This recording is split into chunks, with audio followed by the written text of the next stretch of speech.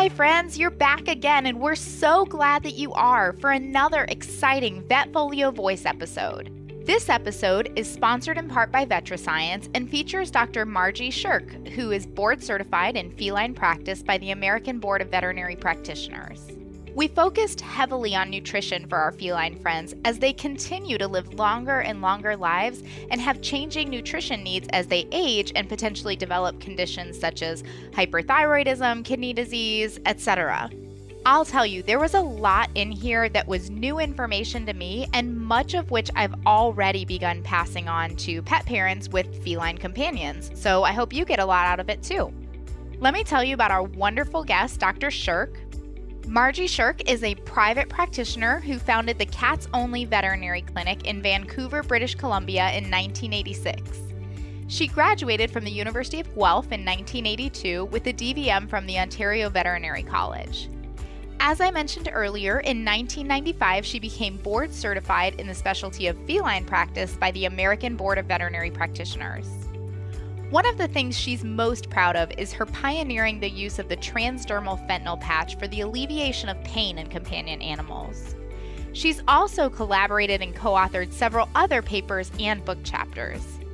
She served on the board of the American Association of Feline Practitioners, including as president in 2007, and she's also been on the AAFP Feline Vaccine Recommendations panel since 1995.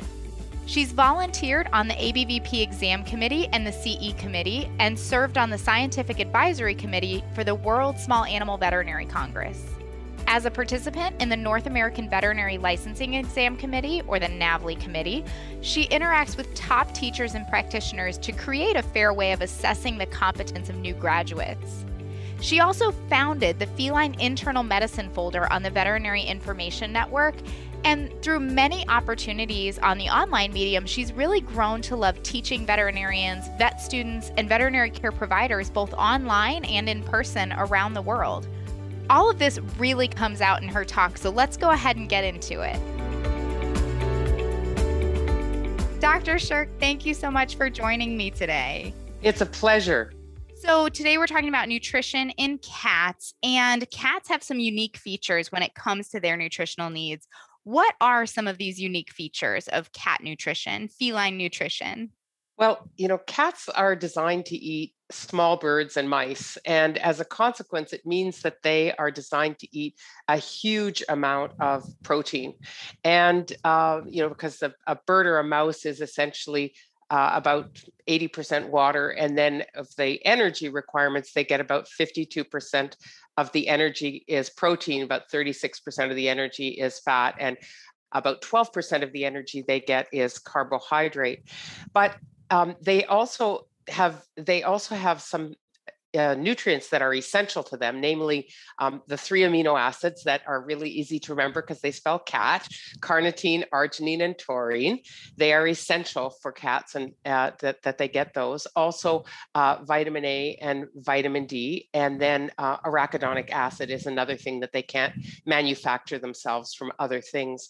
So this really high need for protein is actually, it's kind of weird, but it's similar to mink and predatory fish. I guess that means piranhas. I don't know, but yeah.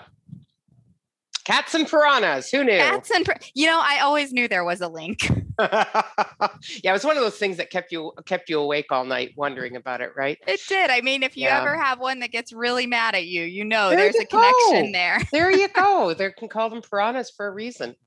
Anyway, no, they're not piranhas. Let's set this straight right at the get-go. They are self-defensive. They are not aggressive. That's very important to recognize with cats, is that because they are prey animals, they're being self-defensive. Absolutely. We'll give them the benefit there that, they're, especially in a clinic when they're in a new place and it's new and scary and lots of smells and sounds and all of that stuff. Yeah. All right. So we talked about the amino acids, vitamin A and D, arachidonic acid. Anything else that's unique about feline nutrition in particular? Well, if you or I were to eat this much protein, I mean, which one does, I guess, on a keto type diet, if you go to the extreme of that, we can actually get into, we become ketotic, as would dogs become ketotic, but cats can tolerate, they have a minimal amount of protein that they require, and then their maximum is very, very flexible. It's as opposed to us where there is a maximum. With cats, they can adjust to some degree to a lower protein, but then they need more fat in their diet. And as far as carbohydrates go, carbohydrates aren't bad for cats, but there is a ceiling to the amount that they should be getting of carbohydrates.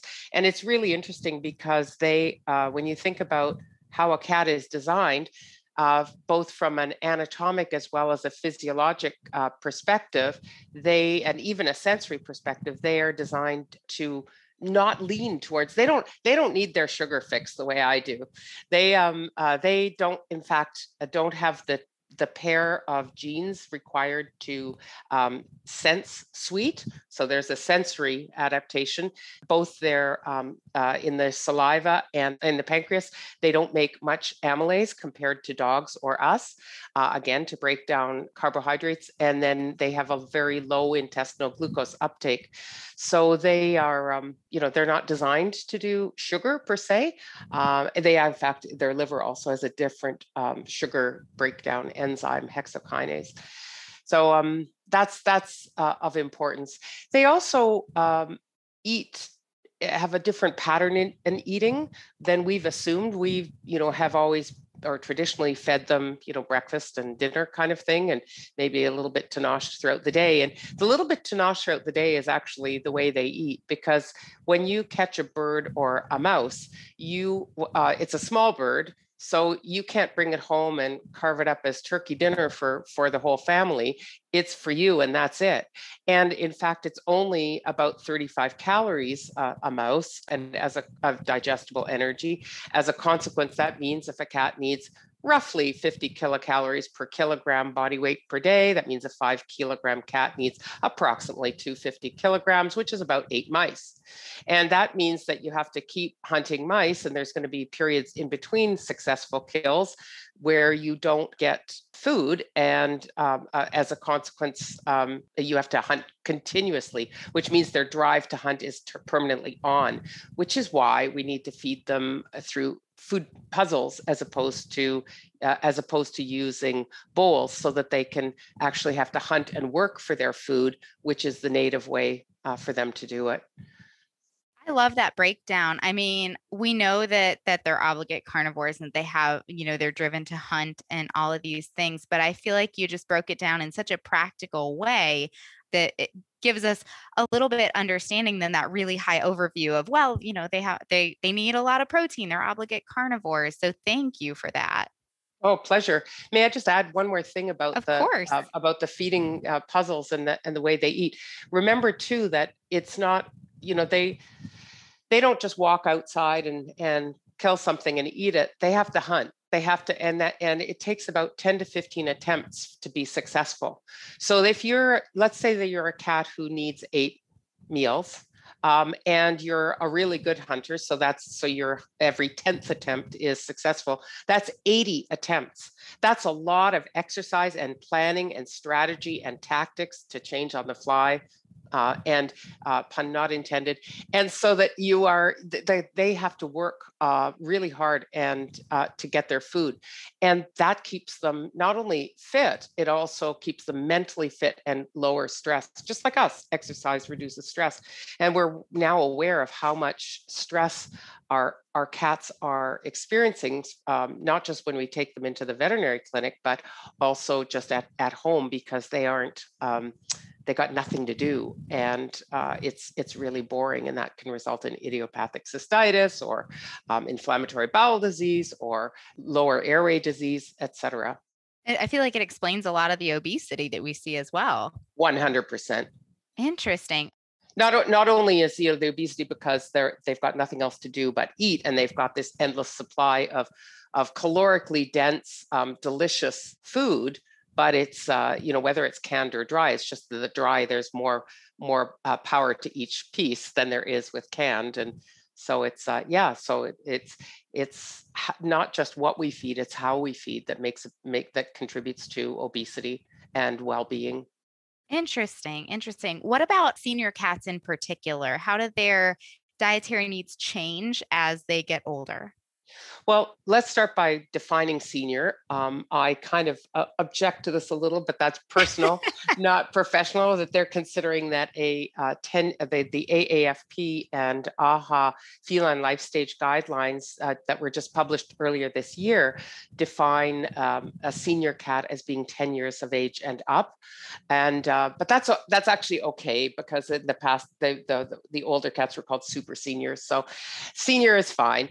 And like us and dogs, until about 11 or 12 years of age, for cats, obviously not that young for us, older dogs and people are likely to become overweight or obese because our metabolic energy requirements decrease. And the same thing happens to cats, as I say, up until about 11 or 12 years of age.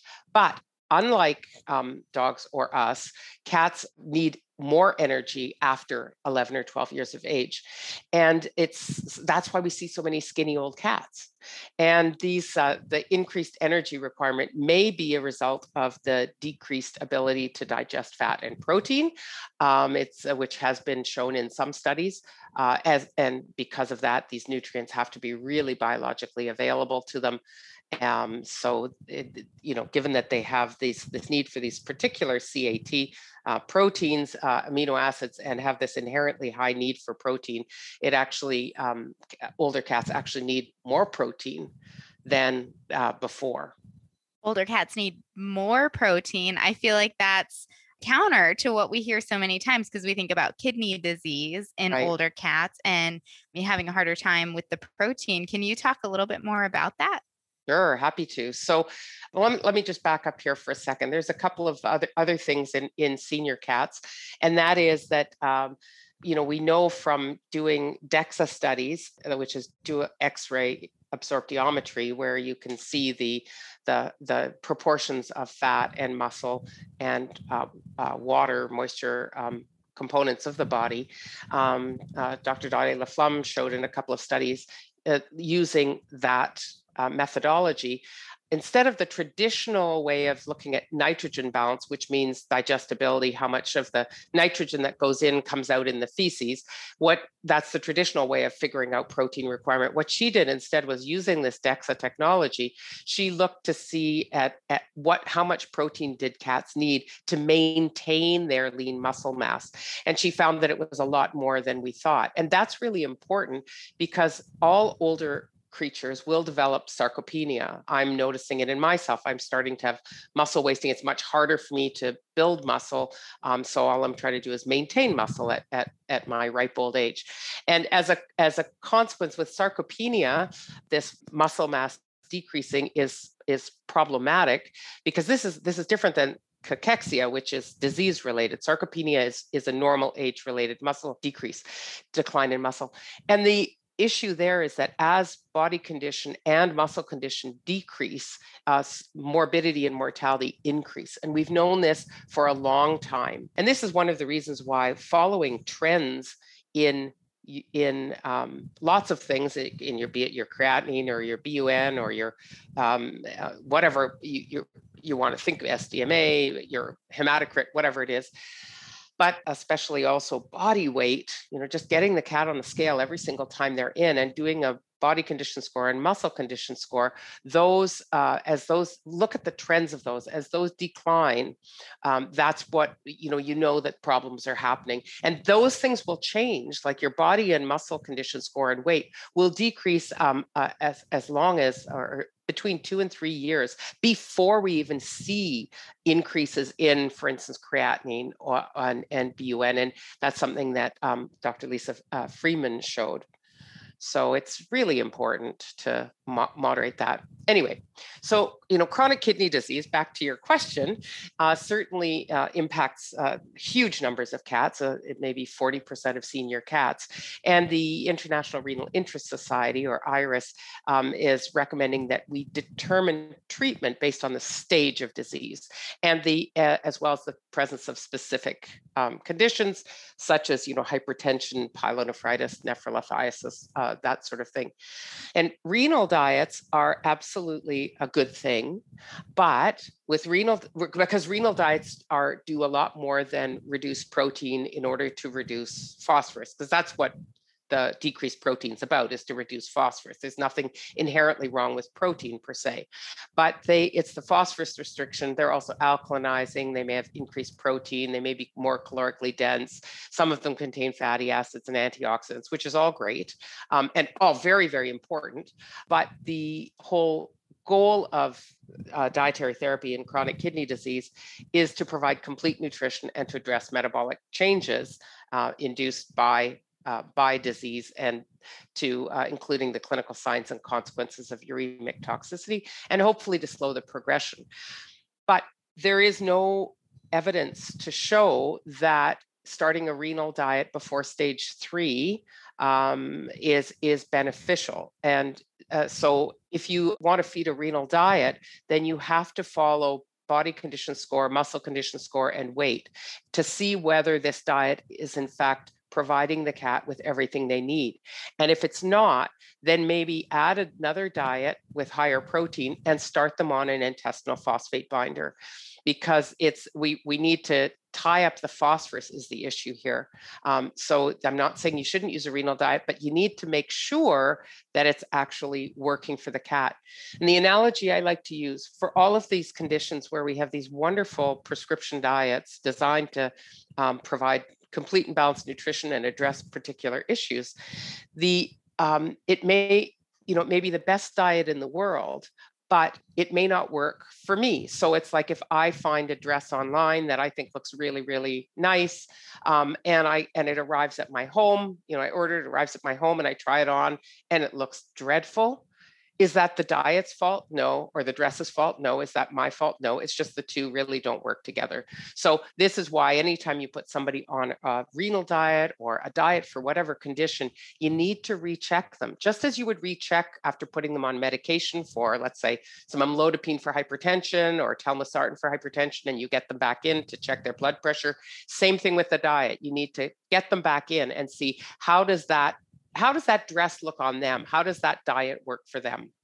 So that's really important to do. I love that you put out that alternative there of putting them on a higher protein diet and a phosphorus binder. That makes a lot of sense because that is a struggle. I know I've definitely seen it many, many times in my own patients, cats on kidney diet. Always, sometimes I drag my feet a little bit because I'm like, oh, I don't want you to lose weight on this diet. So to know that these diets are beneficial, but if, like you said, they're not working for that individual patient, I like that idea as an alternative to still be able to control their phosphorus, but not lose all of their muscle mass and everything like that. Yeah, and the earlier the better, because it's really hard to regrow that muscle once it's lost, and that's also why I like to use esophagostomy tubes short term in these cats to build them up.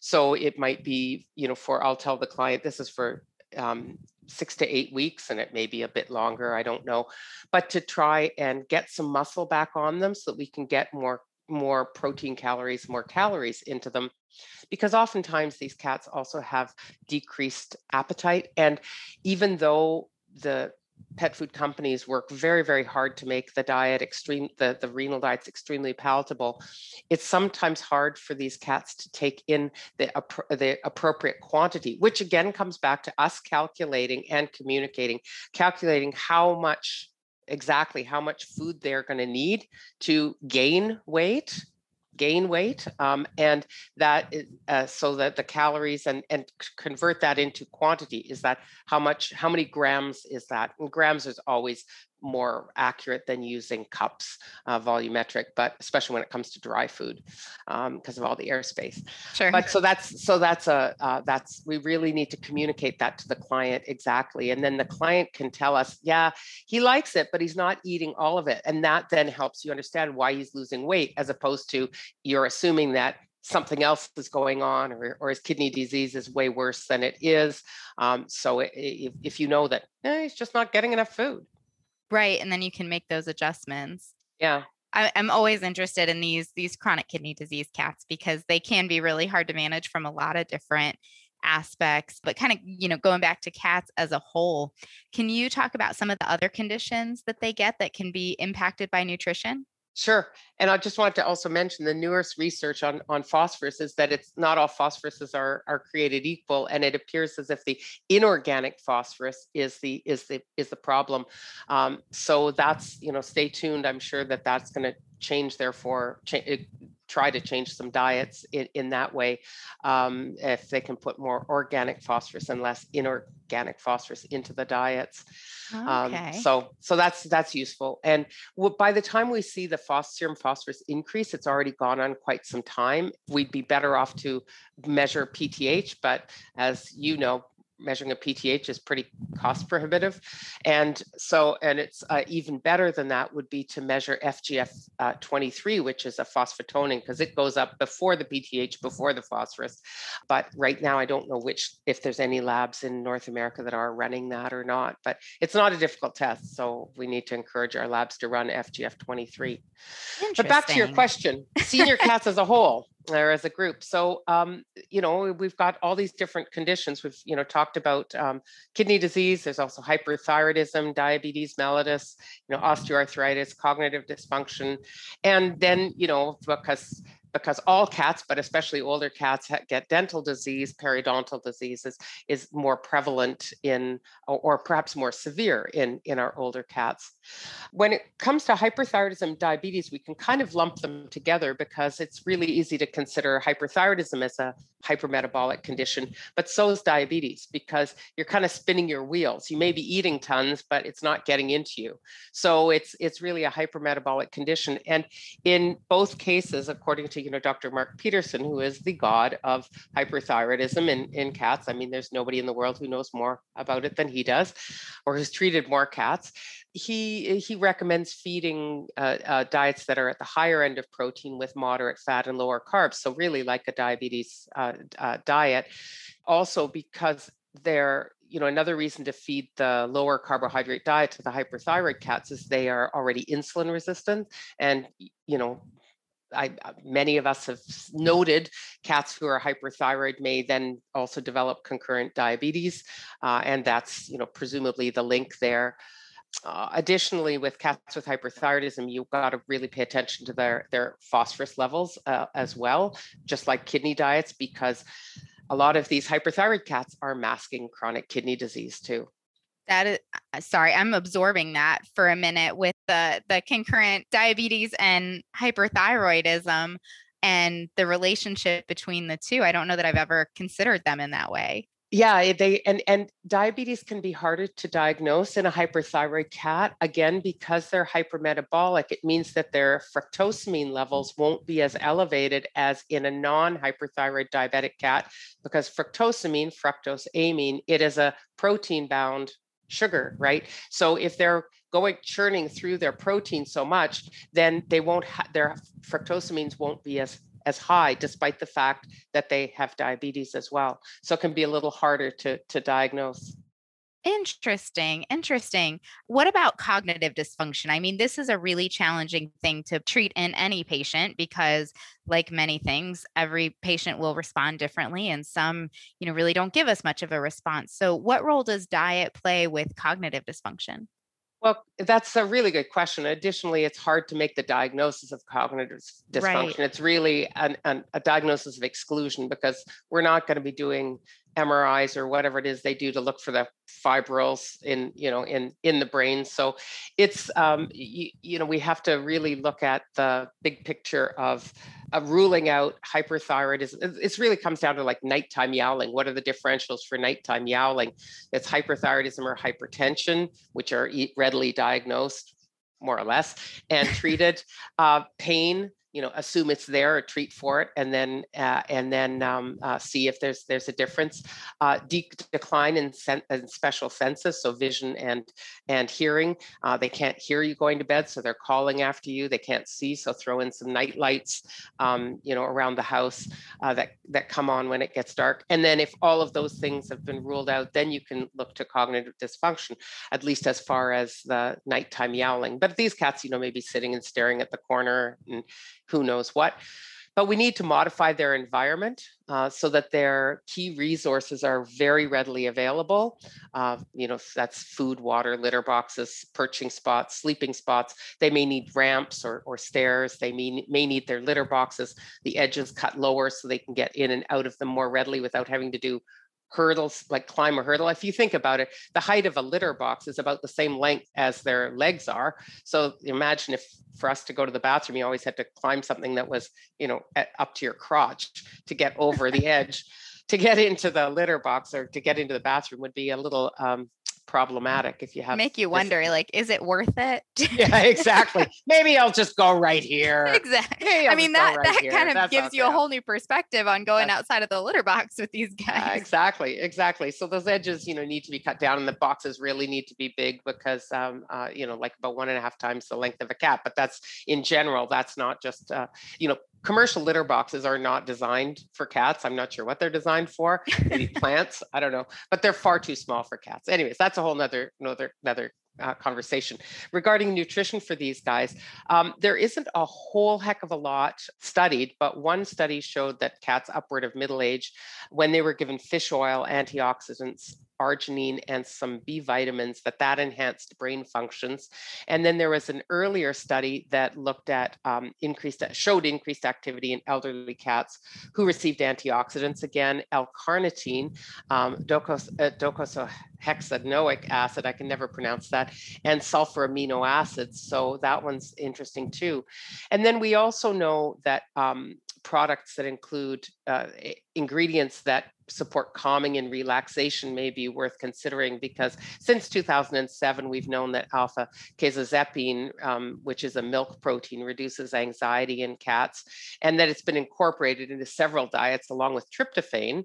You think about, there's a couple of commercial diets out there that are designed this way to help reduce anxiety and stress. And L-theanine may also be very beneficial for this too.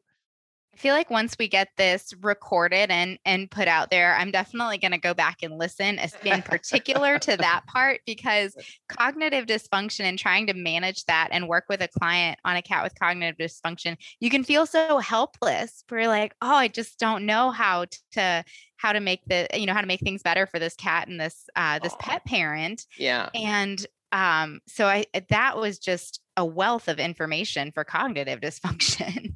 Awesome. What about periodontal disease? That's another thing we deal with, especially in older cats. Sure. And sometimes they have concurrent things going on that make anesthesia not as appealing. For sure. Well, and as far as anesthesia goes, you can certainly perform safe anesthesia very readily on older cats with appropriate pre-anesthetic care and workup. But I just consider, periodontal disease as really part of chronic inflammatory conditions. And because with periodontal disease in cats, we don't actually have evidence that it causes kidney disease or that it causes heart disease. Interesting, there was one study that showed that where they looked at it the other way around to see whether cats with chronic kidney disease, what else did they have, and had they been anesthetized for anything, and had they had cystitis or whatever. And it turns out that cats, there were important pairings between cats who had periodontal disease preceding the diagnosis of chronic kidney disease, cats who had had an anesthetic for anything preceding the diagnosis, and cats who had cystitis preceding the diagnosis of chronic kidney disease, that those were at higher prevalence. But again, that's association, not causation. With respect to periodontal disease, though, in any chronic inflammatory condition, supporting the antioxidant cascade is really helpful. And the reason I say antioxidant cascade is you don't want to just use a single antioxidant, because there's actually a chain reaction. It's kind of like if you think of like inside a watch, the cogs or a digital, or pardon me, an analog watch where the cogs intertwine with each other. And so you have like vitamin E starts off and it disarms the free radicals, and then coenzyme Q10 recycles the vitamin E. And then that's followed by hooks into vitamin C, which also recycles vitamin E. And then beta carotene recycles vitamin C. And then glutathione is recycled by other substances. So it all links together. So using a bunch of them together is really useful. Sure. We talked a little bit earlier about sarcopenia. Can we talk about dietary management and sarcopenia a little bit more?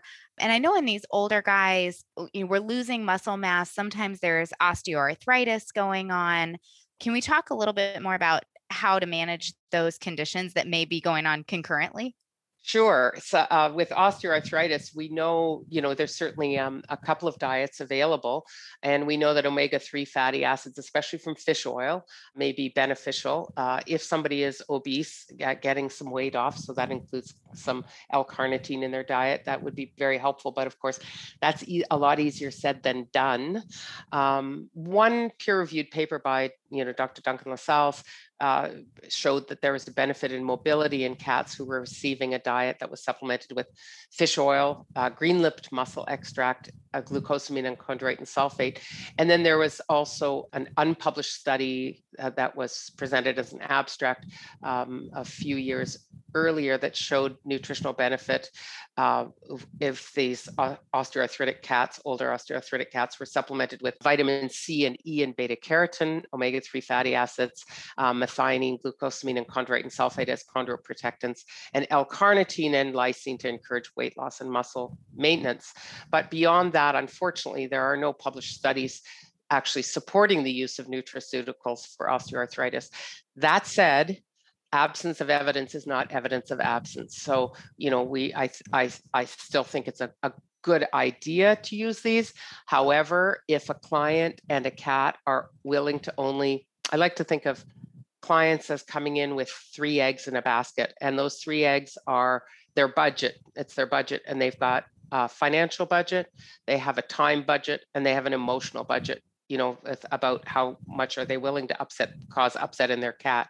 And so when people say, well, it doesn't do any harm, it might. I'm not saying not to use these at all, but what I'm saying is that you need to use those things that we have absolute evidence for first. And then if the money, the time, and the emotional budget is there, absolutely, let's do these other things too. And how does that play into cachexia? We talked a little bit about sarcopenia, but cachexia being a more pathological process. Are those treated similarly, or can either one of them be managed with dietary therapy? Well, sarcopenia, some ways it can be managed nutritionally, but it's certainly in people, resistance training is recommended, and I'm not quite sure how you're going to do that with cats. But the resistance training to help I would maintain. love to see it, though. I would love to see it. Yeah, didn't Klebon, or is that what his name? Klebon, the artist, show cats in little training weights, but wrist weights. That maintains muscle and it stimulates the osteoblasts to help make your bones strong. But cachexia, on the other hand, it's loss of lean mass affecting cats with congestive heart failure, chronic kidney disease, or cancer, and that's definitely pathological. Sometimes they occur concurrently, of course, because you've got normal age-related loss, and then you have a condition on top of that. But there's not a lot that we can do for cachexia, unfortunately. But sarcopenia, focus on the dietary protein, and of course, monitor phosphorus or use intestinal phosphate binders. So, talking about a senior cat in general, we talked about how their needs change as they get older, but how in particular would you address feeding a senior cat? Well, you got to start with a nutritional assessment, and that sounds like, to me, even though I'm really keen on every cat every time, and think it still sounds pretty boring, or like I don't have time for it. It sounds like too much to do. It actually is pretty simple, in that we are essentially already doing these things, but we're not making note of them. So there's 3 components to the nutritional assessment. You've got to get an accurate diet history, and there's a wonderful form on the World Small Animal Veterinary Association, or WSAVA Global Nutrition Toolkit. It's wsava.org, to help determine the exact brands and amounts that are being fed, as well as the fed and consumed, because there may be two different things. God knows I scrape enough food into my green bin that the cats decide not to eat, as well as treats and supplements, because I always forget to ask about treats and supplements. So I have that on my checklist specifically to remind myself. So, and that's not difficult if a client can't remember. Oh, it's the blue bag. It's, it's the little triangles in the blue bag that, that I'm feeding him. Well, you know the one I mean. Right. Yeah. It's, what are you feeding? Oh, what is it? Yeah. And exactly that, it's about yay big, and it's like a light. And it has a cat on the front. There's a cat on the front. So, then if pretty much everybody's got a smartphone now. And if they can just take photos and text it to you once they get home, and they can also look and take a measure. If they use a scoop, they can actually take that scoop and put it into a measuring cup, so that you can actually, or take the scoop of if it's dry food and put it on top of their kitchen or postal scale, then we can actually get some quantities accurately. So that's really, really helpful. And the second thing we have to do, so first we have to find out what's being offered and eaten. The second thing we've got to do is, how's the cat being fed? Is the cat being fed twice daily? Is the cat being fed every half hour? Is the cat, what's going on here? And do they use bowls, or do they use feeding puzzles? What's the routine? Who does it? Does the cat, somebody gets up in the morning and feeds the cat and then goes has a shower? Or is it, is grandma home all day long and she feeds the cat all day long, or whatever? And are there other critters who might be stealing the food, so you don't really know what's going on? Is the cat fed on the counter, on the bookshelf, wherever? And then the third thing in the clinic is getting a weight. It's quite remarkable. There was a fantastic study done out of the University of Guelph a couple of years ago, where they got something like 19 million medical records and of cats, and found that fewer than 51% had even a single body weight in them. Really? Mind blowing. A single body weight. Mind blowing. Wow. So So, I mean, just get a body weight at every visit. If they come in for the nails trim, get a body weight, plop them on the scale, get a body weight, and then perform and record a body condition score and a muscle condition score. Really important to do. And of course, because the body condition score and muscle condition score are two different things. The body condition score tells you if the cat's getting too few, too many, or the right amount of calories. And whereas the the muscle condition score tells you whether the cat is, how much protein they're taking, how much protein they're maintaining, because it's looking at lean mass. And both body and muscle condition scores can also be found at the WSAVA Global Nutrition Toolkit, and it's really important. And again, looking at trends, and that's why I like to do a percentage weight change, because oftentimes if it's, let's say, half a kilo, or or maybe even less than that, say 3/4 of a pound or something, weight loss or weight gain, we may think, oh, it's not much, but when you actually convert that to as a percentage to what it would look like on a person, which I do, if the person's not looking shocked when I say it's 10%, and then I'll say, well, that's, that's 13 pounds on me. They think I get, whoa, yeah, that could be problematic if that keeps on going every 6 months, or, getting, losing or gaining that amount. So that's useful. And so that's the, those are the really the three components: getting an accurate dietary history, find out exactly how and how the cat's being fed, and then getting body weight, muscle, and body condition scores. And yeah. So then sorry, go ahead. Oh, no. Go ahead. What were you going to say? I was just going to say, you also have to make sure that as I said before, try the dress on, recheck the cat, because it is a prescription. You need to see how the cat's doing on that diet. Does it actually work on that cat? So you have to calculate and the amount of calories and protein that they need, record it in the record, convert it into quantity of diet and communicate it to the client. And as far as that goes, you think, oh gosh, that seems like a lot of work too. But there's a good website, vetcalculators.com, that will help you with calories. I'd love to say Pet Nutrition Alliance, because I've been part of that, but Pet Nutrition Alliance's calculators only for obese cats, whereas vetcalculators.com is also, and it allows you to input the type of food they're eating as well, so you can figure out how much they should be getting. Oh, yes. I've definitely spent some time with those calculators here and there. Yeah. Well, I'm glad to hear that, because most people don't, or many people don't know of them or don't use them because they just can't. They're too busy and they don't see it as a high enough priority. But that's why we're here, is getting that information out there. So exactly, they know where to look for it. Yeah. So for protein, cats need about between 5 to 5.4 grams of protein per kilogram ideal weight per day. So 5 to 5.4 grams of protein per kilogram ideal weight per day. Okay, so it's important to not just say just for their existing weight, it's their ideal weight. And I think you touched on this a little bit just now, but when you are talking to the pet parents about these kinds of issues, do you have any tips and tricks for communicating all of this with pet parents? Yeah, take it. Don't be in a rush. Don't be in a rush. We like to do things quickly, and this is a very fast-paced society, and we like to see results quickly. But this is, for instance, let's say we're transitioning somebody to a renal diet or to a GI diet or whatever it might be, or to a weight loss diet. Don't try and do it overnight or even over 2 weeks. Plan that it's going to take about a month, and it probably won't. So, that we're going to do, because you have to negotiate with cats. You can't simply put the food down and say, eat this, because a cat would, rather starve and walk away. They're not like dogs. They're far more strong-willed, I guess, in that way. But so you're going to put down 10% of the new, with 90% of the old, and then you're going to put down, in a couple of days, if they're eating that, 20% of the new and 80% of the old, and a few days later, but not right the next day, you want them to get comfortable with it, not feel like you're pulling some trick on them, even though you are. And then 30%, 70%, and then 40%, 60%. And it may be that at 40%, 60%, 40% of new and 60% of their old food, that the cat says, yeah, not going past that, not going to eat it.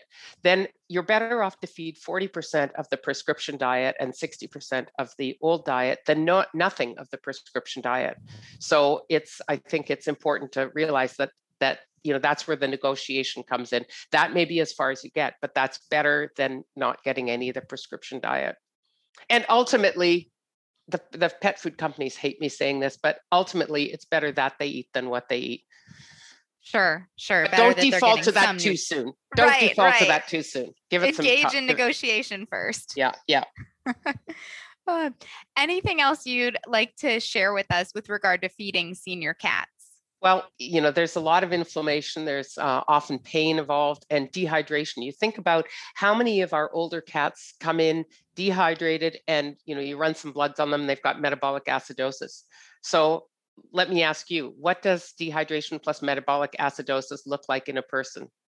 Oh, I don't know. I'm sure you've never experienced it. It's a hangover. I was going to say, is it a hangover? There you go. Like a hangover. There you go. Yeah, that's a hangover. Now, I'm sure you've known somebody who's experienced a hangover, and not me though. Yes, I've seen. Of course, you've seen it though. You've seen it, and it's not pleasant. And now, just imagine, instead of having a hangover for 6 hours or 12 hours, having it day after day after week after month. From my friend who I've seen experience this, yes, that sounds awful. It sounds unbelievable. And yet we see dehydration and metabolic acidosis every day of the week. And because of that, it's so unbelievably important to focus on hydration, nutrition, analgesia, and reducing stress. Those, to me, are the 4 keys before jumping to make a diagnosis and get something written in the medical record, pancreatitis or something. It doesn't. The body's designed to heal itself. And so if we support those things that the body can work on, namely hydration, by doing hydration, nutrition, analgesia, and reducing stress, by meeting environmental and behavioral needs, then the body can do those things and can fix itself. And then, if that's not enough, we can add this medication or that medication. Boy, the pharmaceutical companies are really going to love me. But it's, those are the four keys really. And you think about like an inflammation. What's inflammation? It's pain, it's swelling. There's inevitably dehydration because of the edema, dehydration elsewhere. And inflammation can cause anywhere in the gut can cause ileus. Anywhere in the abdomen can cause ileus. And so instead of, hitting them with a pro-motility agent, let's deal with the pain. Let's deal with give them an analgesic agent, not an opioid, because that slows down their guts even further, but, maybe an NSAID or the like. And you're absolutely fine to use NSAIDs with cats with chronic kidney disease. You just have to use really, really low doses, not the doses on the label. I mean, these need to be a lot lower than that. So yeah, focus on those, and we reduce the causes of ileus by reducing pain, reduce inappetence because things are moving through, and improve quality of life. And please, please don't offer new diets in the clinic. They need to be offered in a situation where the cat feels less stressed and more comfortable, and not as ill. I mean, deal with the illness and then change the diet at home. Because as I mentioned inappetence earlier, it's a real problem in the progression of any illness. Of course, we've got appetite stimulants and B12. But we should also consider the palatability. Maybe I've tried everything, doctor. Can you tell me exactly what you've tried? Because chances are there are more diets out there. But bowl shape and where the bowls are. Maybe the bowl is placed is placed too near where the dog is or another cat is, or maybe it's maybe if you put it on a little stool, it would be easier for them, or simple things like that. Sometimes adding a probiotic or symbiotic that has digest in it may improve the palatability. And certainly I will say one thing is that the VetraScience supplements, which VetraScience very kindly sent me some, my cats love them, so they're certainly palatable, no question about that. I mentioned earlier being proactive with short-term feeding tubes. It can really save lives and slow the progression of disease too. But kitties got to enjoy their food, whatever. Focus on that. That's the bottom line. Keep them eating. That's the bottom line. Keep them eating. Yep. Keep them eating. This has been just a fantastic conversation. I was like jotting notes to myself to remember to address in my own patients. Pleased to see. I was pleased to see. Yeah, I have like my little list here that I'm like, okay, these things I need to go back over, because I know I can think of specific patients that can benefit and how I can be doing a better job with them. So thank you so much. My pleasure. I hope you guys enjoyed that and are as excited as I have been to take that information back to your patients so we can do even more for our senior cats. Thank you so much, Dr. Shirk, for joining us and providing all this wonderful information, and thank you, VetraScience, for sponsoring this episode. To learn more about VetraScience and their vet-exclusive line of supplements, please visit vetraproline.com for more information. That's vetriproline.com. If you'd like to find more episodes like this, click on the Education tab on the Vetfolio webpage. As always, we'd love to hear your input on this session, as well as ideas for topics you'd like to hear from us in the future. Feel free to reach out to me at dvm@vetfolio.com. You can also visit my Facebook page at Dr. Cassie DVM, and you can find me on LinkedIn. And remember, if one animal is better off because of you today, it's a great day.